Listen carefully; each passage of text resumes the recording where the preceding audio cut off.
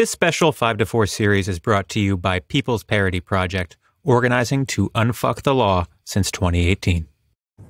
You blame this system for what you want, instead of yourself. You wanted revenge. But Rome wasn't destroyed today. You needed help. You needed money. A lot of it. And you'll stop at nothing to get it. Hey everyone, this is Leon from Fiasco and Prologue Projects. On this episode of 5 to 4, Peter, Rhiannon, and Michael are back with the second installment of their series on the Federalist Society.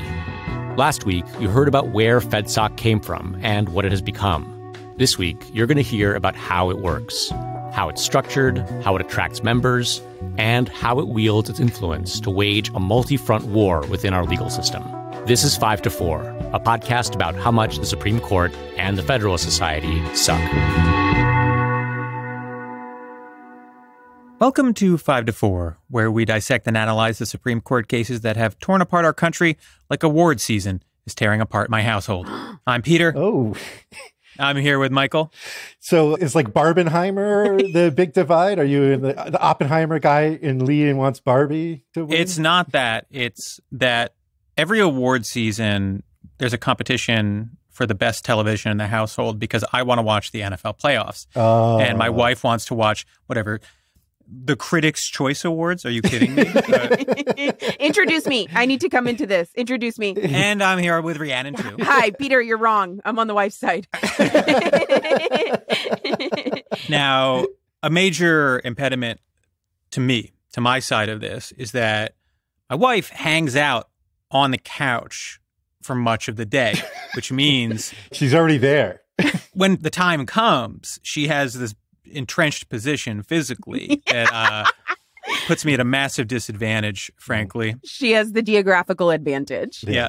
This is not something I do often, but there have been times when she'll just get up to go make herself some dinner or something, and I will just rapidly take over the couch. You got to get in there. I was going to say, you got to order seamless, and when it gets there, just leave it on the counter. Mm-hmm. And you sit down next to her and you start eating, and when she goes to get it, then you're like, boom, I'm in charge. Yeah.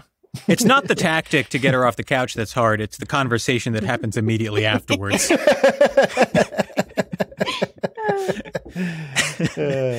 All right. This is episode 2 of our series about the Federalist Society.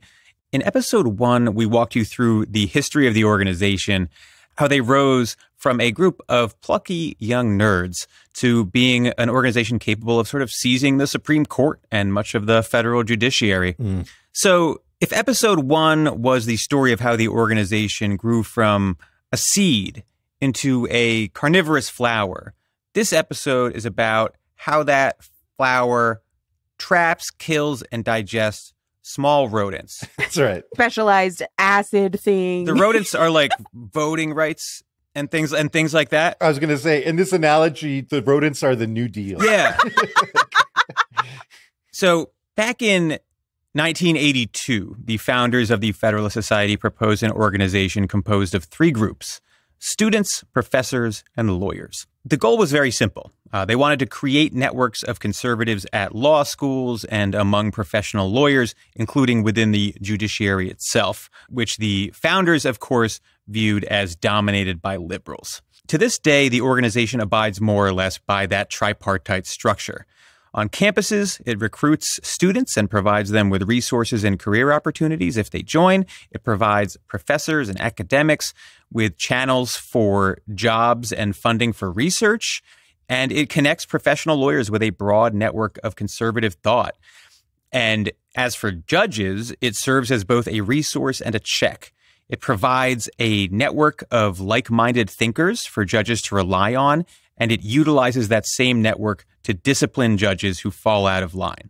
So we're going to talk a bit about how this all works and how it connects to right-wing dark money and where Leonard Leo, the Federalist Society's most powerful figure, factors into all of this.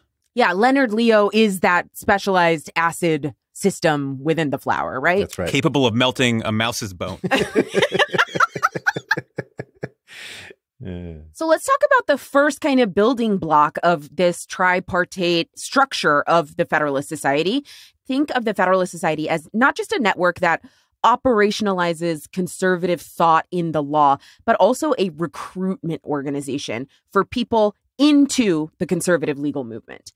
The most effective recruitment for these goals happens at the law school level. So to some extent, the Federalist Society is a household name now in 2023, 2024, because of what was revealed about their role in picking the Trump judges, right? But to get to that powerful of a position, this organization was built up over 30 years from the law school level to create this system of lawyers and judges that we now think of as making up the Federalist Society. But at the law school level, they're not just getting already conservative law students to enter the organization. They are also growing, expanding the conservative legal movement by appealing to law students who identify as libertarian and centrist students as well. Mm-hmm. And really, the effectiveness, the popularity of their student chapters at law schools is a result of two things. First, the Federalist Society's organization on law school campuses. By organization, I mean in the administrative sense, the executive organization of the student chapter. And then secondly, it's the network that the Federalist Society student chapters open up to law students that leads to careers and professional connections that law students are looking for. The Federalist Society currently has about 200 student chapters across the country. And in this first aspect, the organization, the way this organization works, this is a well-built, smoothly operating, and highly funded organization at the individual student chapter level at law schools. We talked in episode 1 of the series about the big funding that Federalist Society got from the Olin Foundation, from the Scaife Foundation, and others at the time of the organization's founding.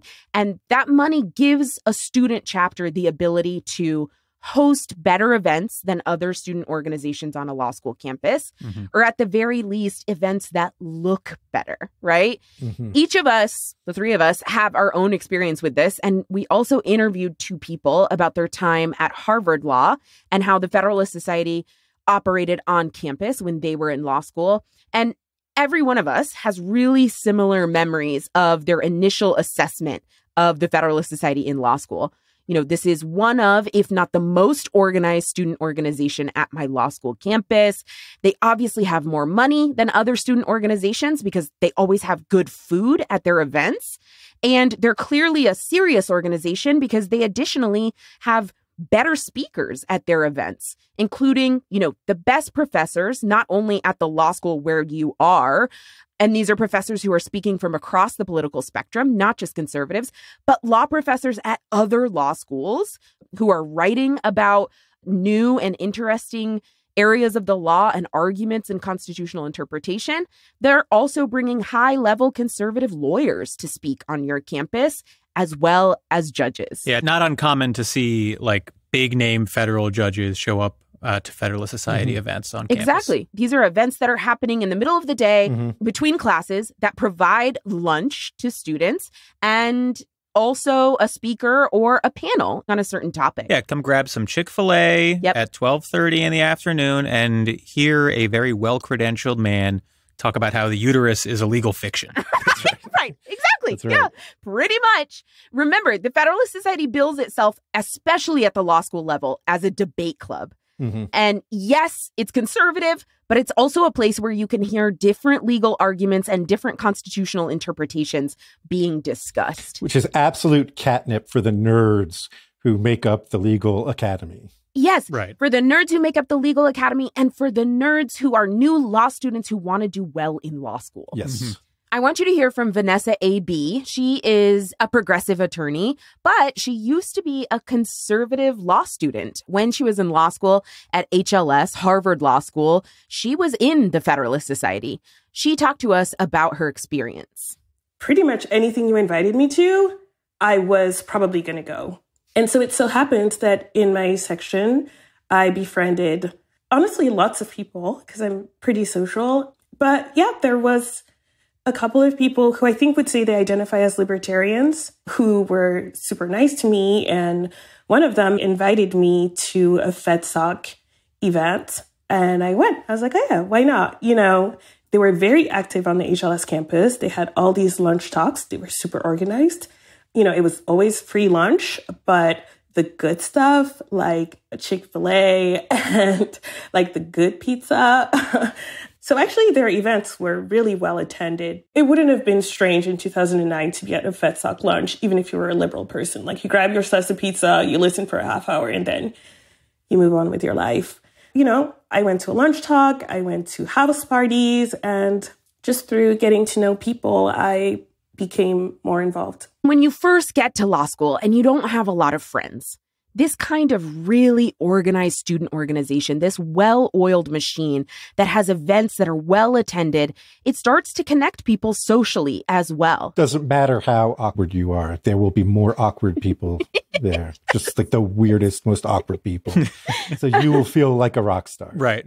Vanessa says she entered law school as a social conservative since she was raised in an evangelical Christian household. So I started at Harvard Law School at 20 years old after just kind of speeding through undergrad, and I had been fairly sheltered. So I would say I was pretty malleable when I arrived at HLS.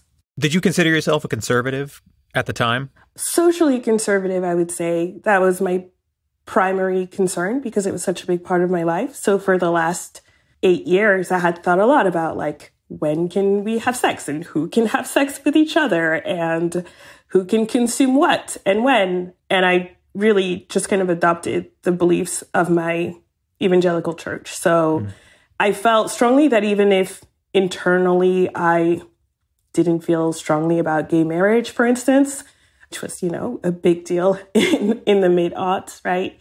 I still felt like I couldn't diverge from the church's views publicly. So it just made sense to identify as a conservative. Were there social issues or legal issues at the time when you entered Harvard Law that you did identify strongly as, like, conservative on? I think abortion. I probably felt pretty strongly that abortion was immoral. There was a lot of talk in 2009 about repealing the Don't Ask, Don't Tell Act. But I did have a couple of queer friends, and so that was one issue where I didn't feel strongly. But I also didn't spend a lot of time thinking it through. I really sort of avoided my own feelings. So she really didn't have strong viewpoints either way about stuff like federalism or the administrative state or how the free exercise clause is interpreted.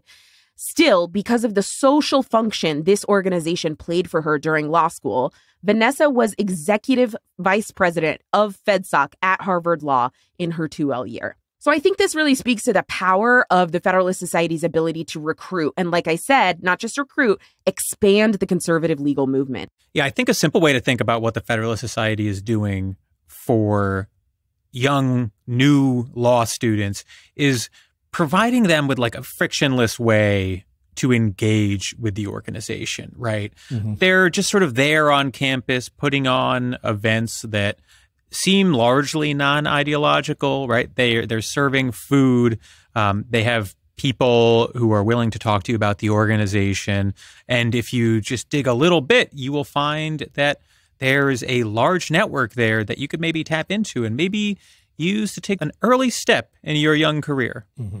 I was on the Federalist Society website today. I just want to tell you guys about the upcoming events that Federalist Society student chapters have across the country. I'm ready. Let's hear it. We're recording this in mid-January, so these are the events coming up in the next week for Federalist Society student chapters at law schools across the country. First up, at Georgia State Law School, this event titled The Role, Challenges, and Opportunities of American Legal Education.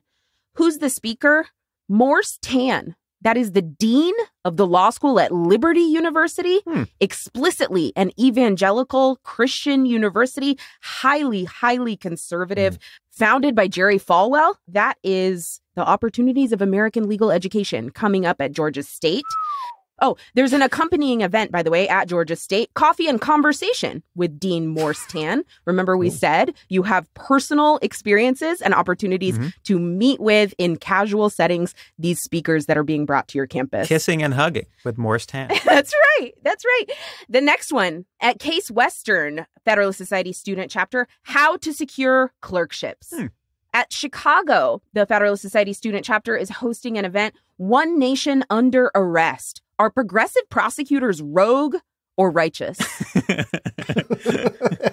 I just want to point out that One Nation Under Arrest pun doesn't make any sense. No. They obviously just thought of a pun and we're like, let's throw it in there. Idiotic. Yeah. At Harvard coming up this week, a conversation with Chief Judge Jeffrey Sutton. The Chief Judge of the Federal Circuit Court of Appeals for the Sixth Circuit. Big guy, powerful guy. Mm-hmm. And finally, Kentucky, the law school at the University of Kentucky, from bluegrass law to big law, career panel. Nice. And here's a bonus one. This is from Harvard's Federalist Society for January 2025. It's executing all of our liberal colleagues. The due process implications of firing squads on campus. Hanging Mike Pence, a retrospective. I never went to any events was the thing. Neither did I. I mean, yeah. I was an adult. I was in my 30s. I had a wife. I was just a burnout that didn't go to class either, so let alone some kind of lunchtime events. Yeah. But I had friends who would be like, oh, yeah, no, there's free pizza. That's where and I was like, okay, have fun. And right. Later, I'll be in the library. I'll see you in class. I think a lot of students are just sort of like, oh, interesting event. I'll go get some free pizza and listen to that, not realizing that they are sort of encountering the tip of a very large and powerful organization's spear. That's exactly right. Yeah. When I was in law school, and I work on a law school campus right now, right? So this is still happening. There would be a Fifth Circuit judge pretty frequently coming to speak at a Federalist Society event. And there are also very high up, partners at big law firms coming to speak at Federalist Society events, attorneys who have argued in front of the Supreme Court, talking about the arguments they made, talking about their work day to day, conservative attorneys who work at conservative nonprofits. These are all people who are coming for your regular kind of weekly or bi-weekly Federalist Society lunch on a law school campus. Mm-hmm. Now, I mentioned also this second level of operation where the Federalist Society is really successful on law school campuses. And that's the network that the Federalist Society provides that flows first from the events that the Federalist Society is hosting, but also from other opportunities. The network that is provided that leads to career options and professional connections for law students. Peter, you said this is really a frictionless process from which, a law student on day one or in their first year of law school can kind of just join up into the Federalist Society. This is true as well for these career networking opportunities that the Federalist Society provides. Completely frictionless, they're completely accessible, and it's very easy to go to an event where you're told you will meet people who will then help you get a job. And I want to, make clear what the difference between this and your median law school organization is how compressed it is, in the sense that the average law student, when joining the Federalist Society, can very quickly make contact with prominent professors at their law school, prominent academics elsewhere, possibly even judges, right? Just very immediate access to power. Mm-hmm. Yeah. So there's the way that the Federalist Society is able to present itself as a very serious, respectable, and respected organization on a law school campus. A big factor there being the funding that we've already mentioned that student chapters get from the national organization. But in terms of appealing to law students, and again, recruiting law students into the conservative legal movement, you cannot overstate the power of the FedSoc network in terms of career opportunities and professional connections that it gives law students. Because of that tripartite structure, right? The students, professors, and lawyers, all being members of the same organization, law students have access to like-minded people already in the career, either as academics or as practitioners at conservative nonprofits, at big law firms. They might be elected officials and, of course, judges, like we've said. And again, you have to think about someone who is in law school and wants to get a good job. And there's this organization that not only is going to connect you to people doing the work you're interested in doing, but makes it easy. These people are being brought to campus to speak. You can have lunch or dinner with them. Once you meet them, they're able and motivated as a member of that same organization you're a member of to connect you with their own professional networks, right? And on and on. So there's a logistical advantage to being a member of the Federalist Society in law school, in that you are being introduced to people in the network, in the profession. But there's also a signaling advantage, which is identifying yourself through your membership in the Federalist Society as an ideological ally to judges and other lawyers. Right. We talked in episode 1 about how membership in the Federalist Society in the early aughts began to signal a real commitment for lawyers who had been members of the Federalist Society since law school. It began to signal your real commitment to conservatism in the law, right? And that's true for students too. Having Federalist Society membership on your resume means something to a judge that you're trying to clerk for. It signals that ideologically you are allied to conservatives in the profession. And it also signals that intellectually you're interested in these ideas. You're interested in these arguments being put forth. You're interested in the writing that this judge is doing, and on and on. And, not that this should be any shock, but the flip side of this is also true from my experience. I'm not trying to brag or anything, but I was literally the number one student in my class as a 2L, and I was applying to clerkships. And, I went to the advisor who's in charge of this stuff, and he was like, well, you can't apply to any of these conservative judges. They don't care. You were on the Obama campaign. They won't have you. Right. I was willing to clerk for them, and they were not interested. Yeah. At all. One more thing that I think is important that is related to both the administrative organization and how well it works and how well funded it is at the student chapter level, but is also related to this career networking advantage that Federalist Society membership gives you. There's sort of the concrete support systems that the Federalist Society student chapters create on campuses that work as a supplement to or are seen as actually superior to the services that are given by, say, the law school's academic affairs office or the dean of student affairs office, the career services office, etc. First, we know from our own experiences in law school and from the people we spoke to that the Federalist Society is known, for example, as having the best outlines of any student organization on law school campus. Mm-hmm. This is really academic support. And so if you're not a law student, you should know that the vast majority of law classes and pretty much all your 1L law classes, your grade is entirely based on one exam at the end of the term that is usually at the very least open outline, if not open book. But the outline is essentially your crib sheet to take into the exam that summarizes the entire course, right. Which is incredibly important for your grade, since you have one shot to get your grade right. So getting started with a good outline is an incredible leg up. Exactly. And the Federalist Society on tons of law school campuses boasts an outline bank that is better than other student organizations. And how do you get access to that outline bank? How do you get access to that tangible academic support in your first year? You are a member of the Federalist Society.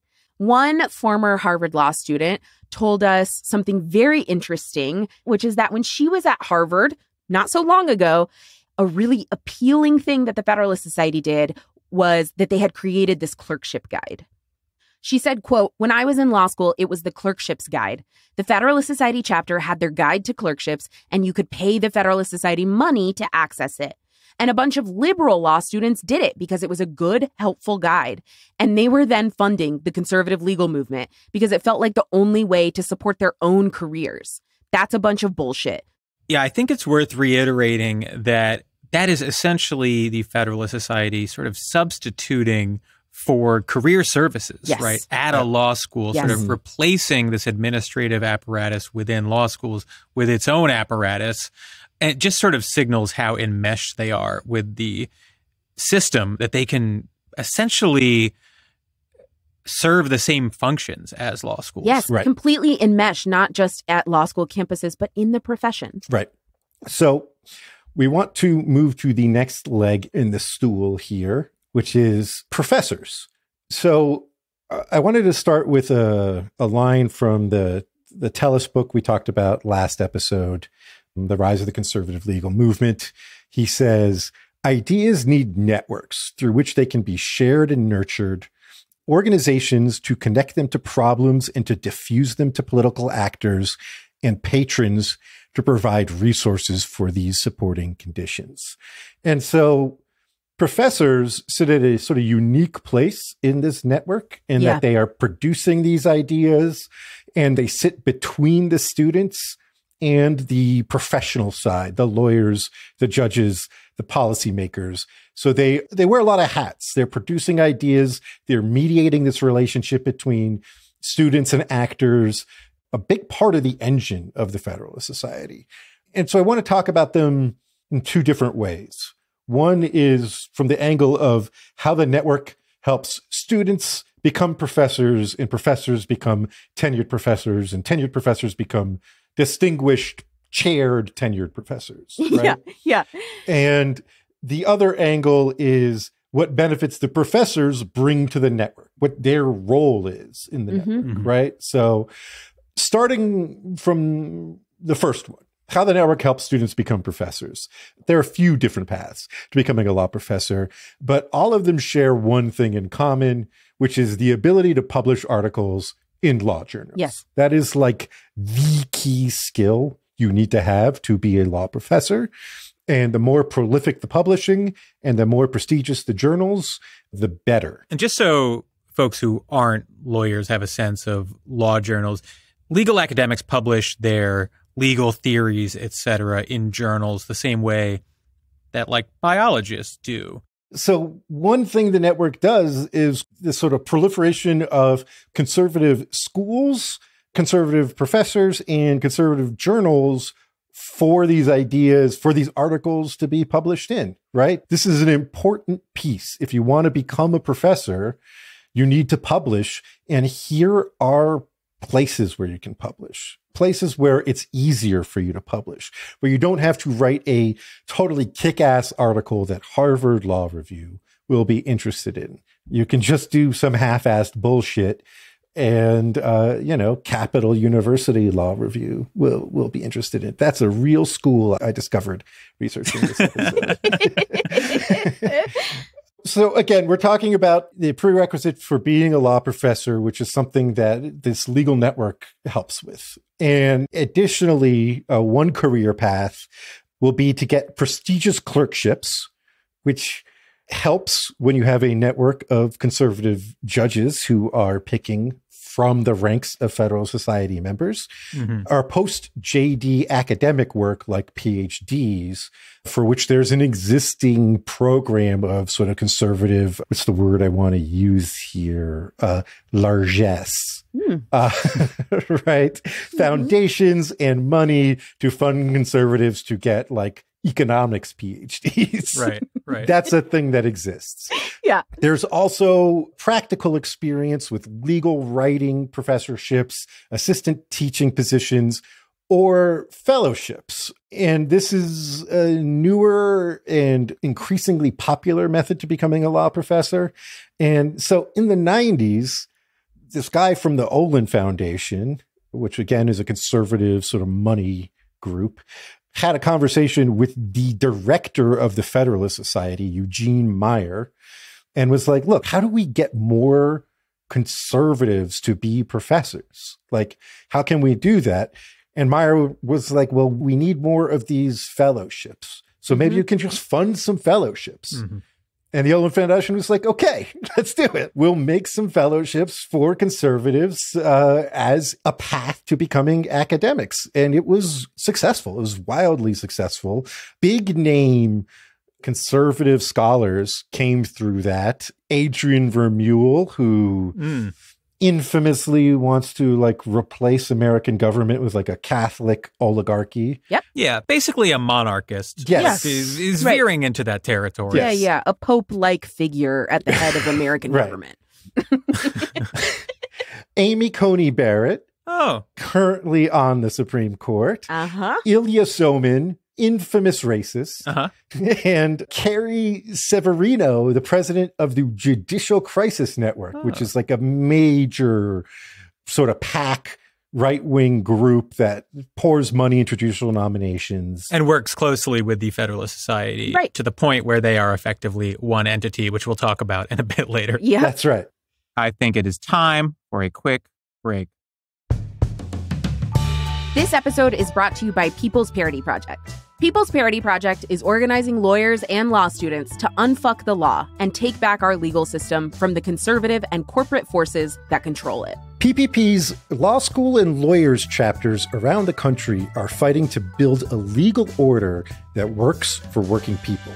PPP organizers support the nominations of pro-people state court judges, hold lawyers accountable for screwing workers over in service of corporate power, work to open the courthouse doors to working people, campaign to ease the financial barriers for students who pursue pro-people legal careers, fight to ensure that unelected, unaccountable federal judges aren't the ones making the most important policy decisions for the country, and more. You can learn more, including about how to start a PPP chapter on your campus or in your community at peoplesparity.org.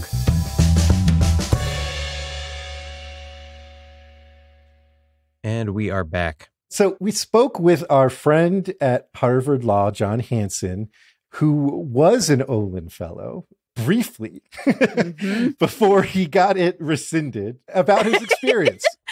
I started law school in 1986, 87, and was an Olin Fellow at Yale Law School. Oh, yes, Jon. Yes. That rocks. This makes you the poorest Olin Fellow in history. Well, literally what happened was once it became clear that I was a fan of holding manufacturers liable, strictly liable for like tobacco litigation, etc. I lost my designation as an Olin Fellow, and I had won an Olin Prize that would have entitled me to a one-year fellowship afterwards. And Dean Calabrese comes to me and says, the folks who direct the Olin program here have decided to retract it this year. We know what's going on. We will find a way to fund you. Anyway, I started teaching. I was doing this kind of work, and without my ever saying anything, I quickly became known as a liberal legal economist, and the invitations to the various workshops lasted for about 3 years until they decided that maybe I wasn't on board. And part of the power of these ideas is that they're totally being subsidized, right? So there are these workshops happening at many law schools that are funding a kind of network of idea dissemination across different law schools by a core group of scholars. So we've talked a little bit about how this network operates to the benefit of conservative students and lawyers who want to be professors and professors getting ahead. The other half of this story is how these professors then operate to the benefit of the network, what their value is. Yeah. The main thing they do is they are in a constant conversation with each other, with policymakers, and with the courts. And we've talked about this in episodes before. You will be familiar with this idea.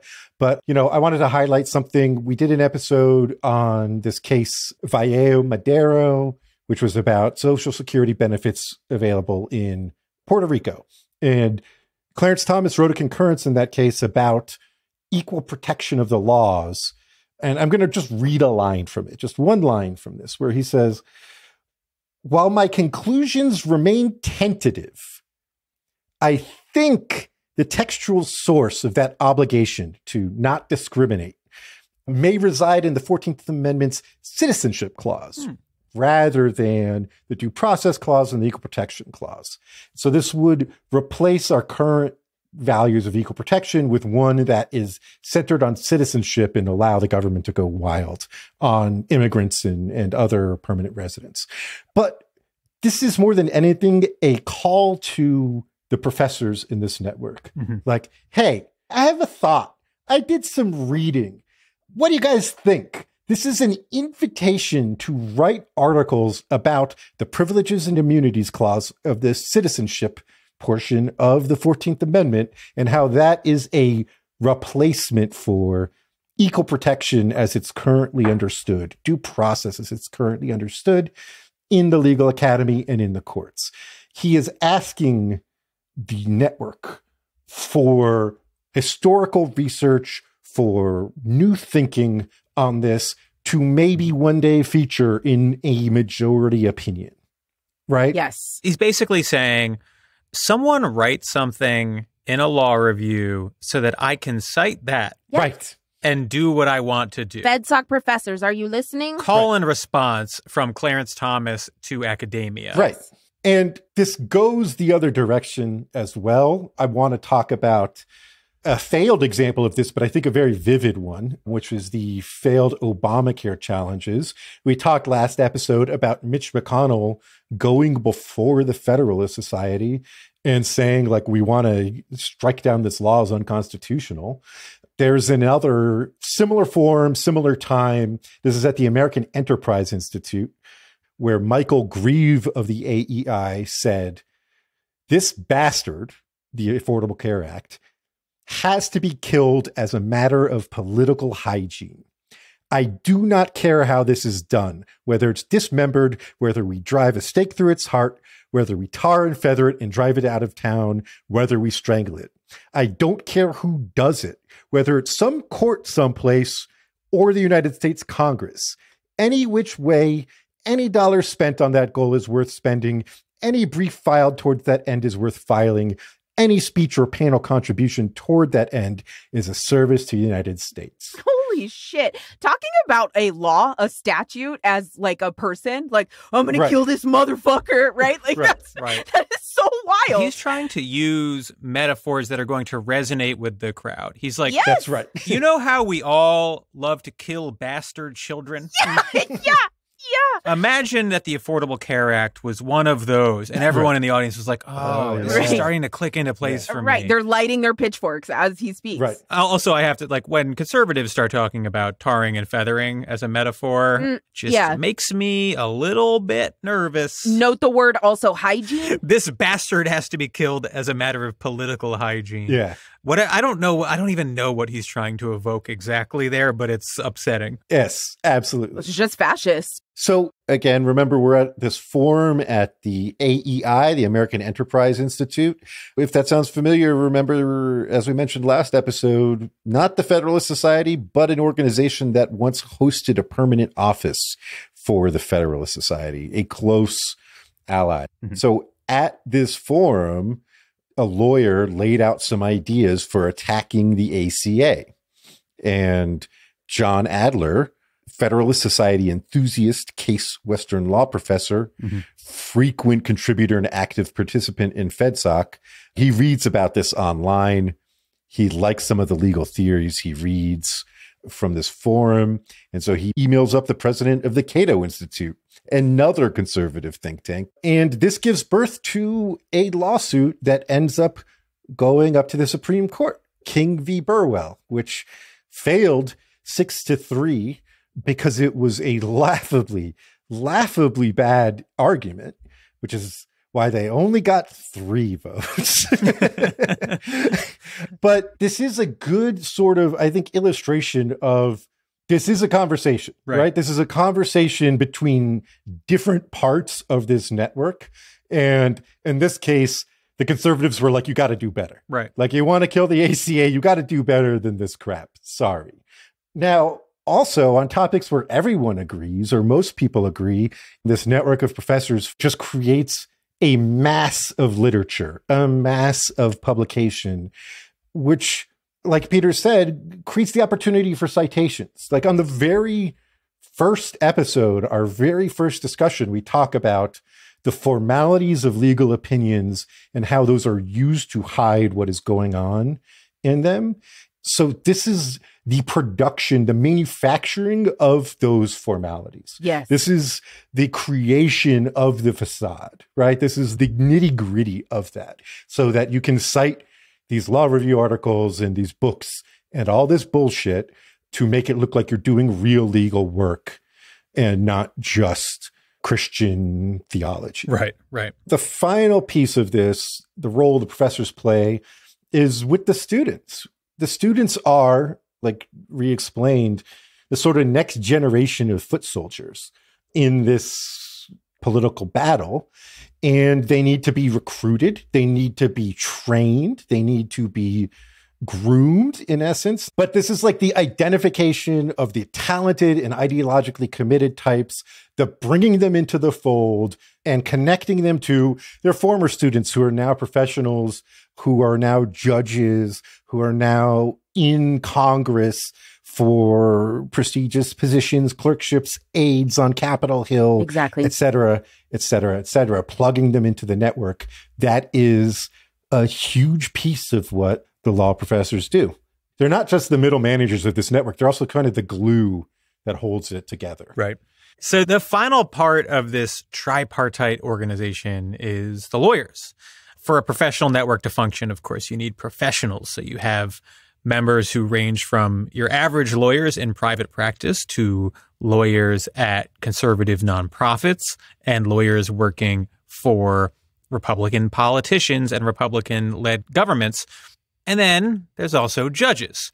And I think it makes sense to talk about judges first because they play such a huge role here.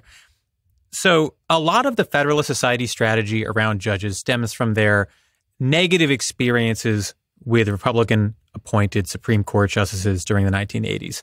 You had Sandra Day O'Connor, David Souter, Anthony Kennedy, all Republican appointees who disappointed the conservatives to some degree or another. Souter drifted left to the point where he was a reliable liberal vote by the end of his career. Yeah. O'Connor and Kennedy were more moderate than conservatives would have liked. And what conservatives learned from this was that they needed to be able to vet judges better. So where previously you might not have wanted someone who was outspoken about their conservative ideals, you might have wanted to hide that, they started to treat that as a prerequisite, right? To prove that someone was a true ideological ally. We spoke to a former federal judge, Nancy Gertner, and here's what she said about it. Up until perhaps very recently, judges on the left and the right, Republican and Democratic judges, were oftentimes selected from the middle, right? From the people who could get confirmed. And who could get confirmed were generally people who had not been outspoken about the law and where it was going. In fact, I began to feel that you got a judgeship in direct proportion to your never having said anything. And that changes with Trump. Suddenly you get selected in direct proportion to what you in fact have said or done or stood for in an overt way, for what you have blogged about, the papers that you have written. Another way to think about this is that what the Federalist Society has done in terms of vetting is subjugate expertise to ideology. Yeah. Yes, it's good when a judge has expertise, but the Federalist Society has decided that that is secondary to ideology. That's how you get judges like Eileen Cannon, right, who's handling one of Trump's trials and is just sort of like a MAGA chud, right? Yeah, exactly. People will remember, I'm sure, judicial confirmation hearings for the federal bench during the Trump administration when there were all these judges who, like, their ABA rating was, like, extremely not experienced. Right. It's like not qualified. Not qualified. Has never been in a trial. Right. Just like Air Bud style candidates. Right. Exactly. Exactly. The point of that was that, you know, for the most part, the Federalist Society knows that these people aren't the sharpest tools in the shed.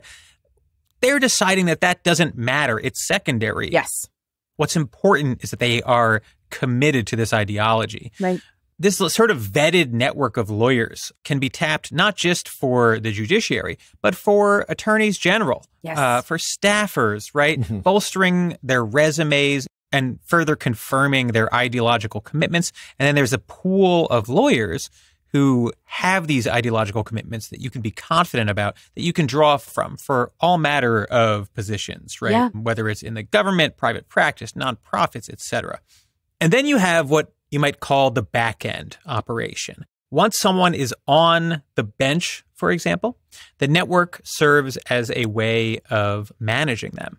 The Federalist Society's extended network essentially created a group of lawyers and academics who would criticize judges who they don't feel take the right positions. Yeah.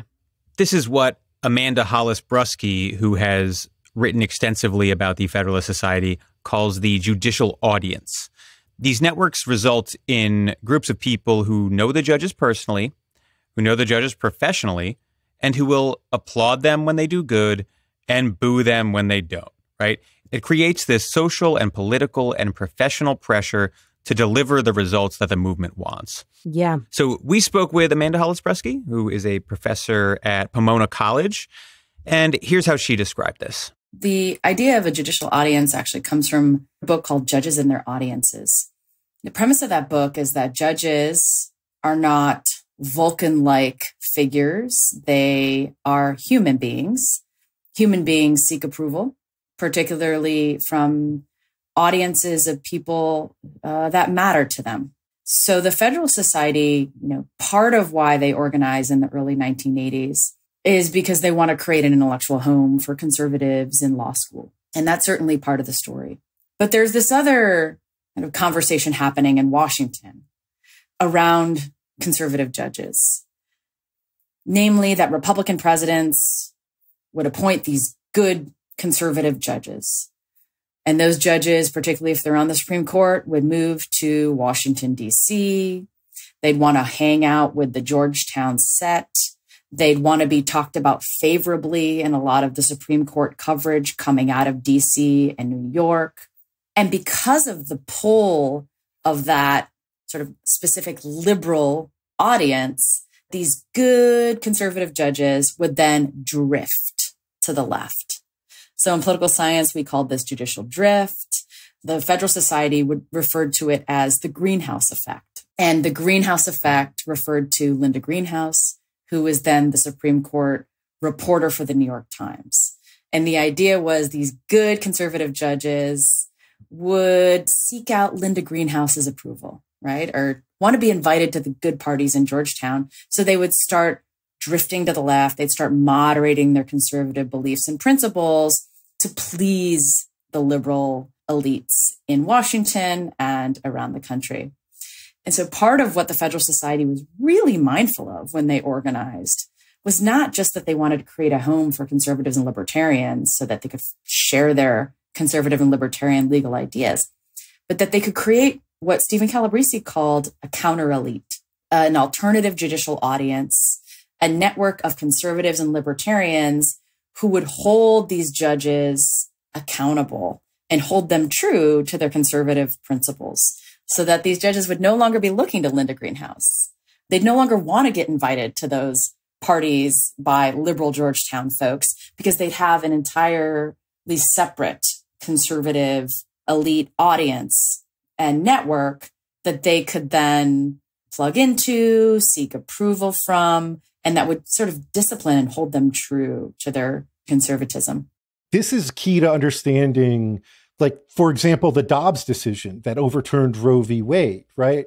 There was sort of a divide in the legal academy and among legal commentators before this decision as to whether the Supreme Court would actually go through with overturning Roe v. Wade. Yeah. Or whether they might just continue the death by a thousand cuts approach to abortion regulation. Would Brett Kavanaugh moderate? Right. Would Amy Coney Barrett moderate? Mm-hmm. And I think that divide is well explained by whether or not you understand this network and the way pressure moves up and down the network, right? Mm-hmm. There was massive pressure on the justices to overturn Roe v. Wade here. They knew it, they felt it, and it would have been a disaster for them if they had not done it.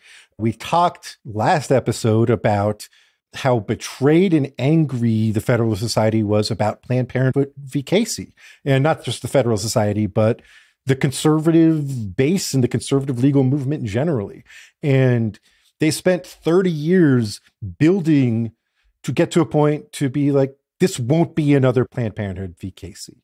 And if it was, it would have destroyed the conservative legal movement. Right. This is why it is incorrect to think about Dobbs as some sort of failure for the Republican Party, even though they have had negative electoral effects from it in the subsequent elections. Because the general election is not what Sam Alito and Amy Coney Barrett are trying to win. That is not their audience. Their audience are members of the Federalist Society.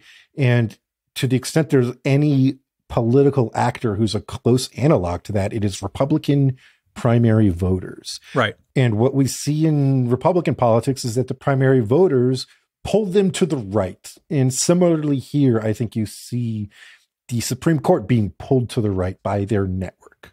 Right. Someone like Thomas or Alito is not responsive to like the median American voter. Right. They're responsive to right-wing interests, right? These are the people they talk to. These are the people that take them on vacations, things like that, right? These are the people they party with in Kennebunkport or wherever the fuck. Yeah, some bullshit place in Maine. I'll never see. Right. Financially, just never see Maine. A humble gal like me. And before we move on, I think it's useful to think about the Federalist Society as a service provider, right? There are all of these conservative political interest groups. Some are like the populist base. Some are these very wealthy, dark money types. Some are Republican politicians. The Federalist Society is providing services to all of them, and they do it by trying to utilize the law to make their interests come to fruition. And to do that, they leverage this broad network. They formulate legal theories. They try to leverage the judiciary to make them a reality, right? But what they are doing is providing services to the conservative political movement. Yeah, all of these groups within the conservative movement, the base, dark money networks and donors, politicians, members of all of these different interest groups are part of the network already. And that's who you go to get connected with the law part. The Federalist Society is the law firm, and the conservative legal movement are the clients. That's right. That's a fucking bullseye. So I think this is as good a time as any to talk a bit about Leonard Leo, who was the longtime head of the lawyers division at the Federalist Society. Mm-hmm. We asked Andrea Bernstein, a reporter who covers Leo for ProPublica and has done a ton of great work, exactly what Leo was trying to accomplish with the lawyers division. In order to be effective as a nonprofit, he had to play the political game and the money game. One of the first things that he did, or his job when he started the Federalist Society, was to head up the lawyers division. And this created an opportunity for him to network with lawyers and judges and future judges all across the country, and also to fundraise for the organization. So it went from this sort of not exactly ragtag, but student organization, students don't have money, to an organization of lawyers around the country, some of them with deep pockets who would contribute. So that was one stool of the triangle. Another stool of the triangle that he moved to fairly quickly was to be an advisor to the George W. Bush White House on judicial appointments. But that wasn't enough either, to work for a nonprofit and advise the White House. He set up a network of nonprofits, which were really groups that were vehicles for him to raise money to contribute to causes that he cared about, beginning with nominations for the U.S. Supreme Court. So what the Federalist Society is doing is tapping into all of these previously independent groups of lawyers. 30 years ago, you had Republican lawyers working for state governments, lawyers at right-wing nonprofits, lawyers at big corporations, judges, and the Federalist Society steadily united them under one banner, giving them common cause, a common set of beliefs, putting them into literal contact with one another. And so if you take a step back, you can see a whole ecosystem here. Yeah. Federalist Society academics float these novel legal theories. They get picked up by Federalist Society lawyers who bring them into courts, where Federalist Society judges can turn those theories into law, right? It is a pipeline for right-wing legal theory. So this tripartite system structure of the Federalist Society, this is coming from their founding documents. This is on their website. These are the three divisions that make up the structure of this network. And so we've been talking of the Federalist Society as it conceived of itself in this tripartite structure. But while we're on the topic of Leonard Leo and the lawyers division, it makes sense to talk about what's really kind of like the shadow fourth segment of the organization, which is the network of dark money. The Federalist Society itself is a nonprofit. It does not spend any money in politics or advocacy. It does not take formal positions, right? This is where the identification of itself as a debate club comes into play. But they don't need to be spending money in politics or advocacy. They don't need to be taking formal positions on politics because they coordinate with other organizations that do those things. And in fact, those organizations are often run, at least in part, by Leonard Leo himself. Mm-hmm. The best example of this is an organization we mentioned in the first episode and also earlier in this episode. That's the Judicial Confirmation Network, now called the Judicial Crisis Network, which was started by close allies of Leonard Leo, most likely in coordination with Leonard Leo himself. And it is, as we mentioned last episode, right down the hall, literally, from the Federalist Society's office in D.C. That organization, the JCN, has spent tens of millions of dark money dollars advocating for right-wing judges. For example, what does this look like, advocating for right-wing judges? JCN is the organization that put tons of money into advertisements, commercials, etc., against the nomination and appointment of Merrick Garland to the Supreme Court, and in favor of the nominations and appointments of Gorsuch, Amy Coney Barrett, and Brett Kavanaugh. Right. You know, when I was in big law, one of the things I did was like sanctions evasion and money laundering.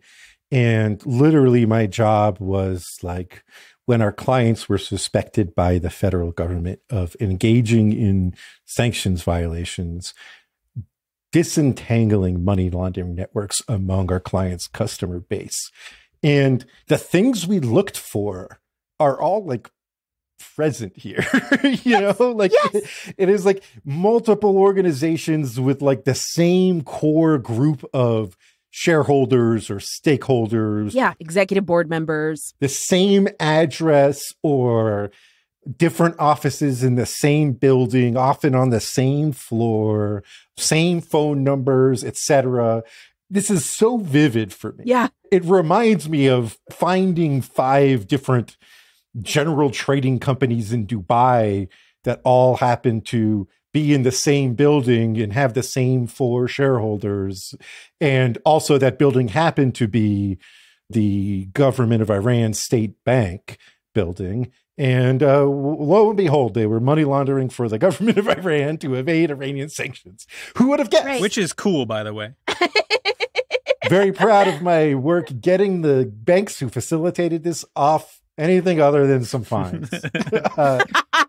But it's very familiar, like down to the details, right? And the core idea, I'm not saying that the Federalist Society is engaged in money laundering, but that the core idea is that these are fundamentally one and the same organization. These people are working together towards a common goal, and we don't have to engage in this fiction, even if it's a legal or financial fiction that makes sense in some, specific scenarios. We don't have to pretend like we don't know what's going on here. Yeah. When we spoke with Andrea Bernstein about Leonard Leo's operations, there were a couple things that we said where she said, well, keep in mind that wasn't the Federalist Society, that was Leonard Leo. And she's right. There were often things that he was doing on his own. Right. And that's, a technicality that she as a reporter is well aware of. But it's important to understand that this is all one operation. Right. Leonard Leo, whether or not he's sort of wearing his Federalist Society guy hat, and the Federalist Society itself, and JCN, and this network of organizations, they are a singular operation serving a singular purpose. Right. And I think you lose perspective if you don't view it that way. Mm-hmm. If you really want to understand it, you should watch the scene between Tom Cruise and the late, great Tom Wilkinson in Mission Impossible Rogue Nation, when he explains to Tom Cruise how he could go rogue and do all these things that would be well in the interest of the federal government, but would not at all be associated with the federal government as an agent of the federal government who would be disavowed by the federal government were he ever caught. That is how to understand when Leonard Leo is not working on behalf of the Federalist Society. except it makes him sound way too cool. He's not stopping nuclear apocalypse. He's getting rid of abortion rights. Yeah. There's very little you can't learn from Mission Impossible Rogue Nation. That's right. The fifth installation. A few years ago, Senator Sheldon Whitehouse investigated some of the Federalist Society's money flows and found some interesting shit. Lots of the money they receive is completely dark, laundered through trusts that are designed to disguise the identity of donors. But investigations have shown that the Koch brothers, when they were both alive, and now Charles Koch alone and Koch Industries are major donors. The Lynd and Harry Bradley Foundation, a right-wing foundation based in Wisconsin that has spent tens of millions stoking conservative fears about election fraud, gave the Federalist Society as much as $3 million in a year. The Mercer family, right-wingers who helped fund Breitbart and the Trump campaign, for starters, gave as much as $2 million a year. That's just like a little taste of the rich freaks financing this operation directly, right? Yeah. And then you have the sort of extended network of organizations. The New York Times did work to uncover some of those organizations in 2022. And what they found seems to be like a political financing network that really sprung up aggressively in the post-Citizens United era. So you have the Judicial Crisis Network, JCN, which is most active in directly funding PR for judicial nominees. You have the 85 Fund, aka the Honest Elections Project. Barf. Hairs should be standing up on the back of your neck. Which has focused on funding a variety of right-wing legal theories, but most notably those that entail limiting access to voting. Yep. In 2020, that organization had a budget of $65 million. There were several other groups, some nonprofits, some for-profits, through which a ton of shadowy donor money was moving, but most of them were dissolved in the last couple of years, mostly for the simple reason that they've been made immaterial by one entity, the Marble Freedom Trust, which the electronics manufacturing mogul Barry Seed gave $1.6 billion with a B dollars in 2021, the largest known political donation in history. I want to be clear that the Marble Freedom Trust is not controlled by the Federalist Society per se. It's controlled by Leonard Leo. But again, the distinction between Leo himself and the Federalist Society, essentially a technicality, right? We are talking about a singular movement, the conservative legal movement, the interests that it represents. Leo's work in representing the interests of this movement are what got him the $1.6 billion. Yeah, exactly. Right. Again, think about Mission Impossible. And so again, yes, the Federalist Society conceives of itself as a tripartite organization. Lawyers, professors, students. That does a great job of obscuring who really runs this operation. Right. And the interest that this operation serves.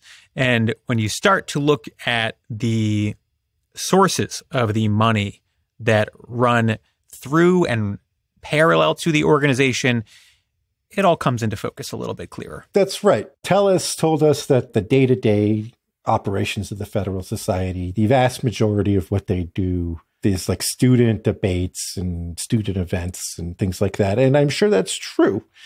And also, if you look at the day-to-day operations of this random fishing company in Panama, probably what they do is sell bait and tackle and whatever. But the money laundering they do for the drug cartels may be a little more important to understanding it, right? Like, even if it's not their day-to-day regular. Right. Or understanding the politics of the region or that state, right? Right. The basement where all the dudes from Colombia pack the pounds and pounds of cocaine.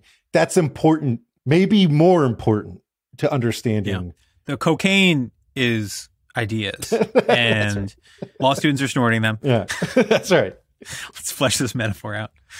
I do think it's worth noting, and we are going to get more into this in detail in the coming 2 episodes, but this network is necessary because the ideas they want to promulgate throughout this network are politically, popularly, socially noxious. They are unpopular. The American public wants nothing to do with them. The legal academy in the 80s wanted nothing to do for them. There was no audience for them without literally spending decades building an audience for them. You don't need to spend 20, 30 years into millions and millions of dollars on creating an alternative ideas network for law professors to write an article about, like, women should have bodily autonomy. You can just write that article and you can get it published in a normal law review.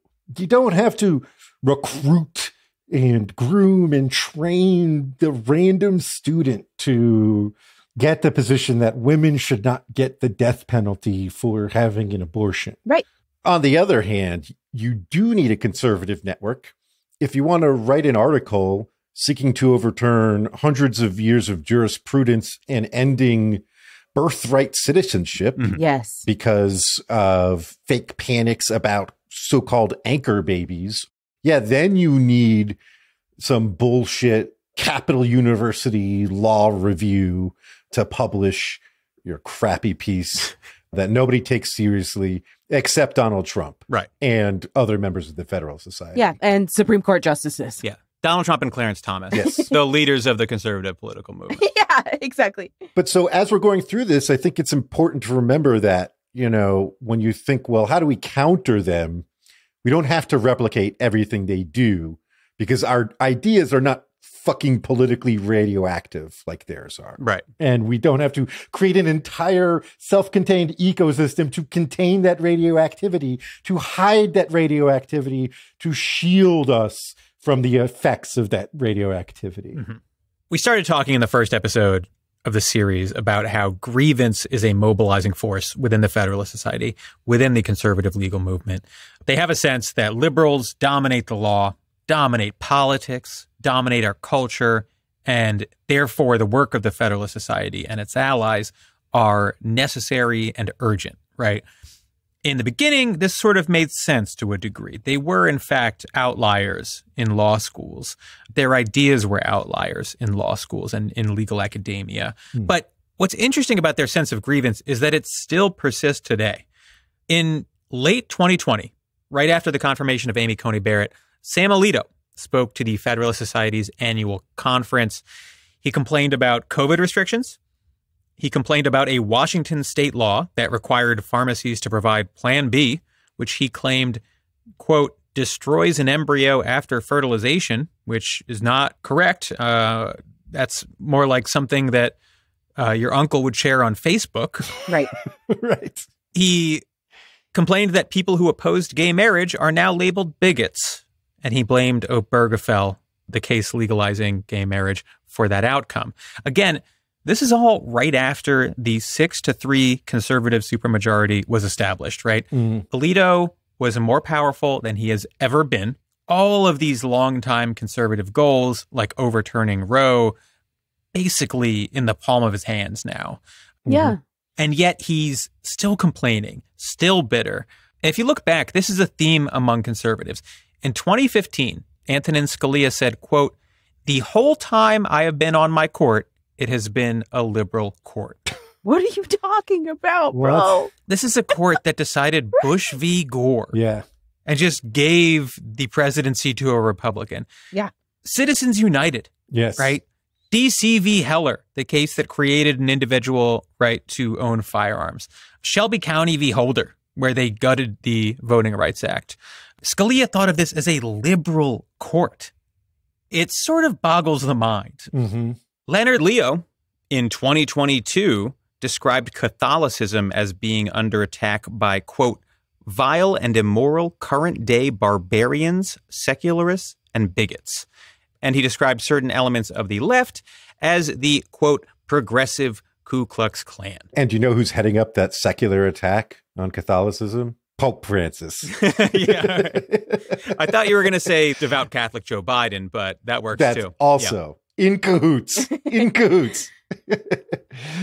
Now, I mention this because you can look at like every component part of the Federalist Society on its own and still not entirely understand how it's been so successful, right? Like, okay, you have network effects, and that's very important. They are a very powerful thing. Mm-hmm. Yeah. You have elite money. That's a very powerful thing too. But this is the secret sauce, right? This myth that's prevalent in reactionary movements that the left is like always ascendant, always winning. Back in the 80s, you could make a case that that had an element of truth, at least in the legal world. But now it's just absurd, right? They have bent American law to their will, and they still act like they're cornered, right? Right. And this serves two purposes. First, it energizes them. It gives them urgency at every level, right? From the dark money billionaires to the students on campus. Yeah. And second, the belief that the left is like all powerful and on the verge of upending their way of life, it creates a permission structure, right? Because if the left is so dangerous, it gives them permission to be aggressive in their response, right? You see this all the time. That's right. That's right. Everything's justified in self-defense, right? Right. Myths about voter fraud justify draconian voter restrictions, right? Myths about indoctrinated children justify crackdowns on LGBT rights. There was some really sharp discussion on Blue Sky just about a week before we recorded this, after this New York Times piece interviewed some Trump supporters at a rally, and one of them said, Trump is our David and our Goliath. And people had a lot of trouble squaring that circle.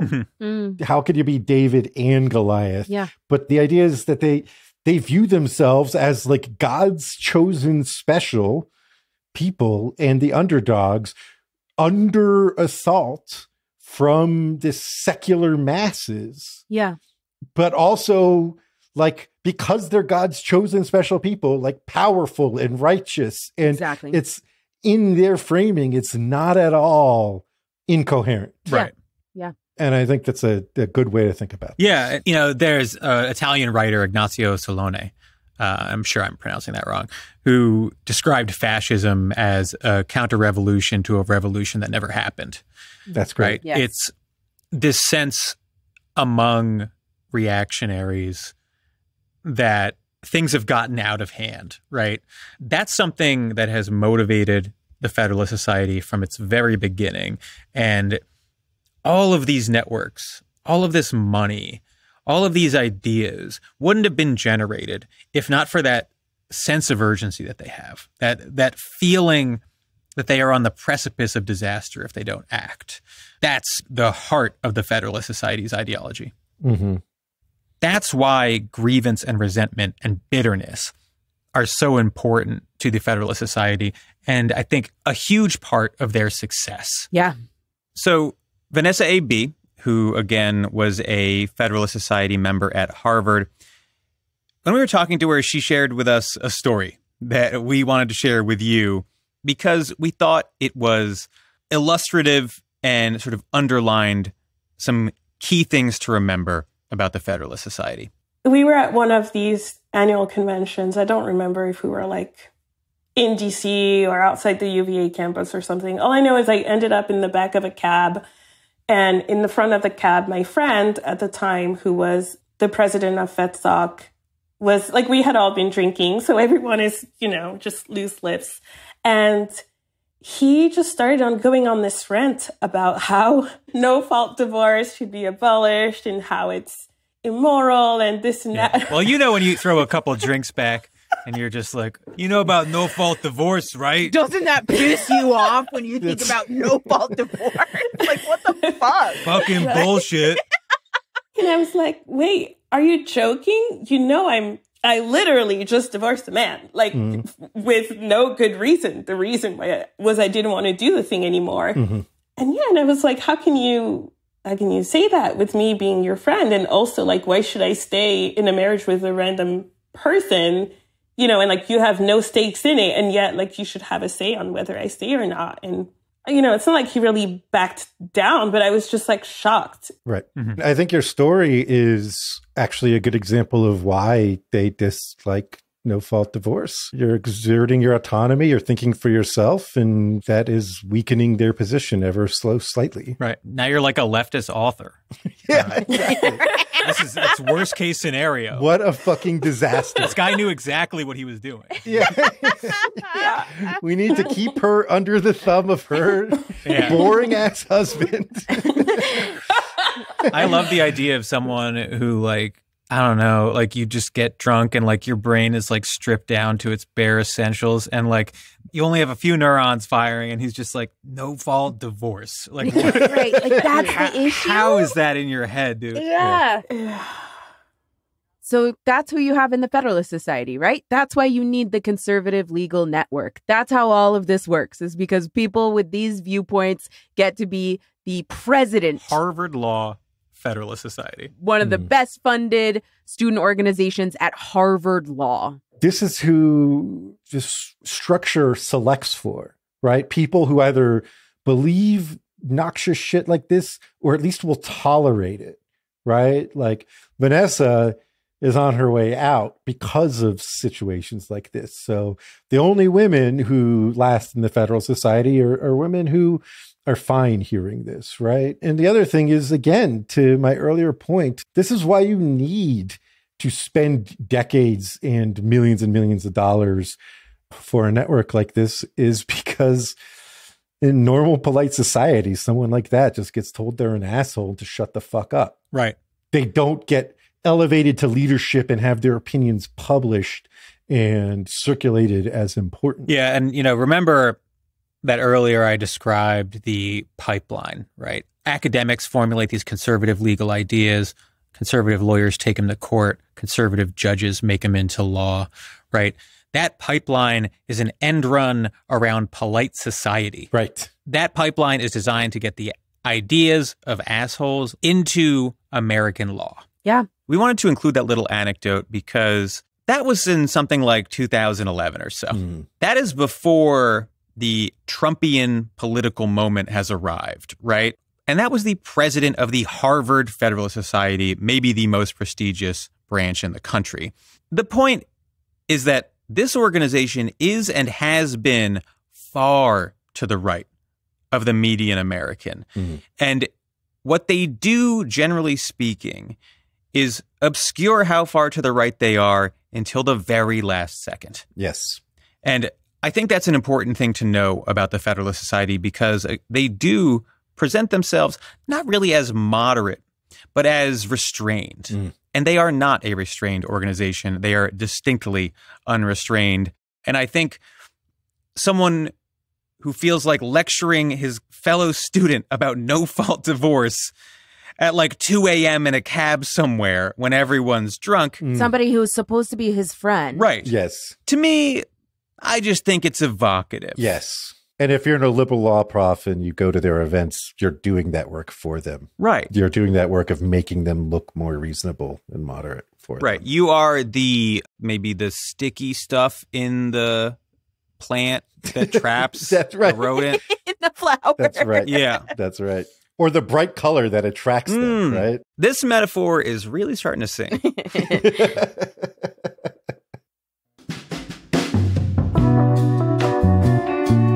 Next week, we're going to talk about what they have wrought. We're getting into the deets. What the Federalist Society has accomplished, both in terms of the actual law and how they have changed the interpretation of the law.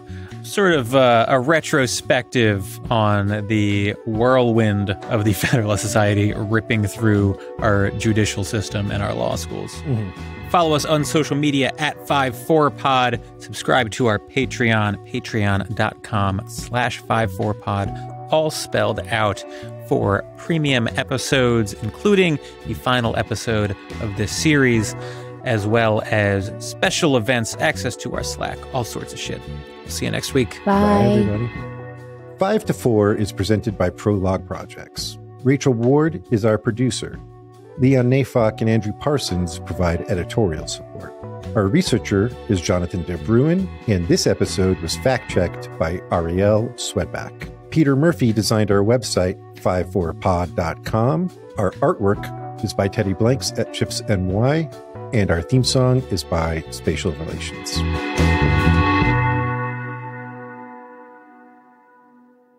So I guess last question, did you meet Jeffrey Epstein? No!